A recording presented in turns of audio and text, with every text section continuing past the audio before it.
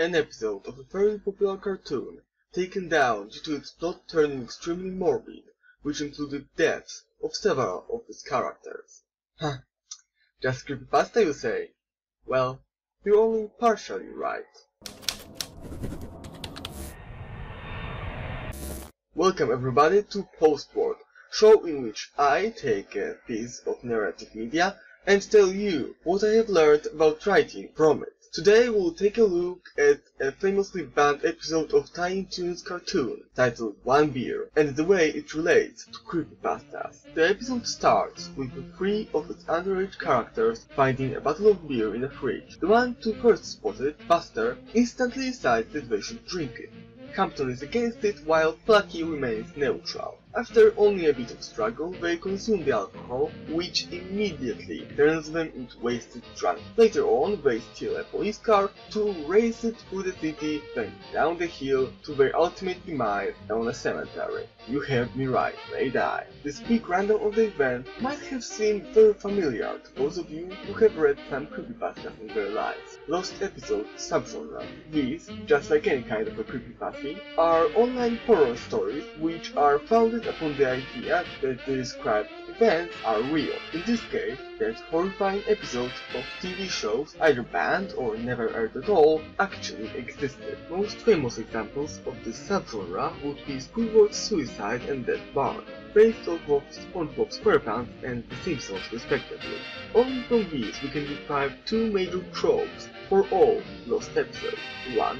Episodes are contrasting show's typical mood, being extremely dark and unsettling. 2. Characters die, often in a realistic and gruesome manner. On the surface, One Beer fits all these characteristics. However, not exactly. And those are the differences that both made it possible for the episode to be made in the first place and could make your story that much more realistic and unsettling. Let's start with the second trope, as the change here is the most obvious.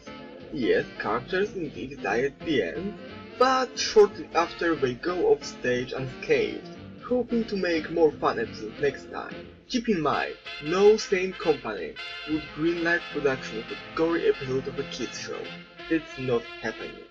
Now you could ask, well then, but apparently they did greenlight a morbid episode about alcohol abuse. Why? What's the difference? You got the right question. Why?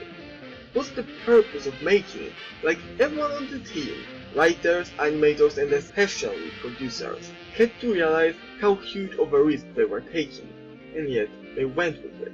They needed some agenda, and they had it: education. You see, in Squidward's Suicide, it's all dead children and gore and dead children. For the sake of it, in One Beer, from the very beginning, we know that it's all about education. Campton immediately points out, right at the beginning of the episode, that it's out of character for them to drink alcohol, to which Buster responds, I know, but on this episode, we're showing the evils of alcohol. That's it, the social and moral downfall of Toons, ending with very deaths, is all to educate. It's not the entire point of the episode to spook and unsettle. Yes, it is truly unsettling, but it's not the entire point. So how does it translate to writing a story? Well, you have to remember that the creators of your lost episode are people with agendas, and they need very good reasons to risk losing their jobs or potentially even going to jail just to make an episode. With all that said, thanks for watching, and tell me what you think about it. Do you believe that we could learn from real banned cartoons how to write lost episode creepypastas, or am I just crazy? Either way, if you liked the episode, give it a like, subscribe to my channel for the next episode with Postword. Thanks for watching.